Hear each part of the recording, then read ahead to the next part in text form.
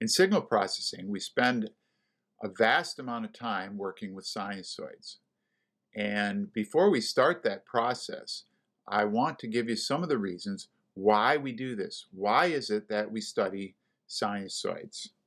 Well, there are at least 4 fundamental reasons why sinusoids are so important in signal processing.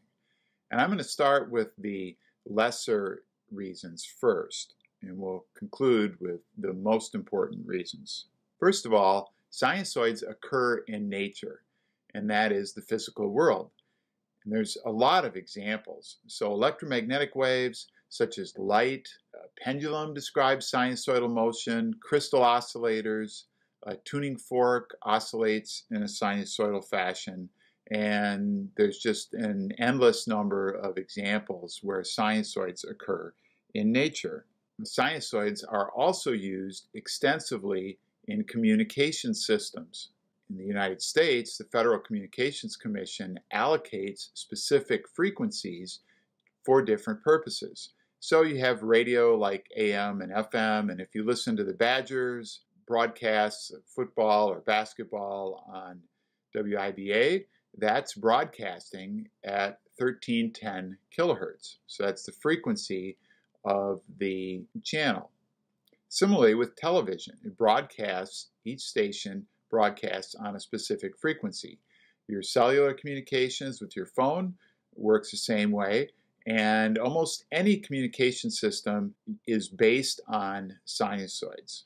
So they occur in man-made systems as well as occurring in nature. Now, one of the most important reasons sinusoids are studied extensively in signal processing is the fact that any signal can be represented as a sum of sinusoids. So if you have music or speech, you can describe that signal, you can represent it as a sum of sinusoids. Images, the same thing. fMRI signals, likewise. Stock prices, can describe them as a sum of sinusoids. Electroencephalogram, brain waves that is, and so on. Any signal you can think about that you might measure, you can represent that signal as a sum of sinusoids. So sinusoids are fundamental building blocks that can be used to construct any signal. And this makes them super valuable from a signal processing perspective.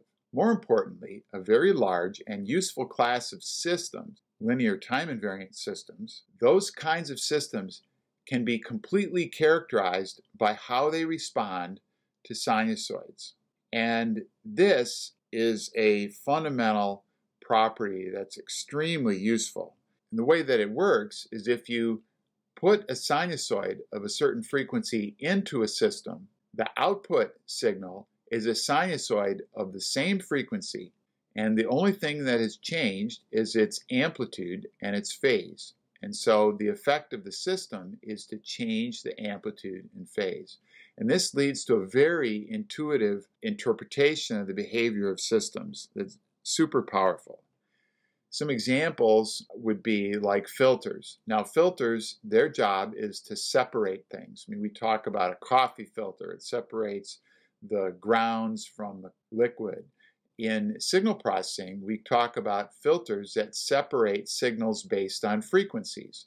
So we could have a low-pass filter, which passes low frequencies and attenuates higher frequencies.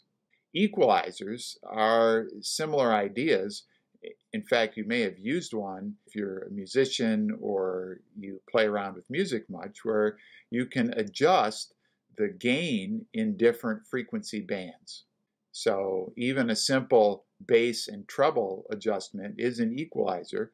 If you boost the bass, you're changing or increasing the gain to the low frequencies without changing the gain to the high frequencies. So these kind of systems inherently work on the idea how the system impacts the sinusoids. Now when you combine this property together with the previous one, that is, any signal can be represented as a sum of sinusoids, you have a super powerful combination. You can analyze and understand much of signal processing if you understand how signals can be represented as sinusoids and how systems act on sinusoids. So developing skills with sinusoids is a super important and worthwhile effort for this field of signal processing. And I encourage you to keep that in mind as you spend time diving deep into the details of sinusoids and representing signals and systems in terms of them.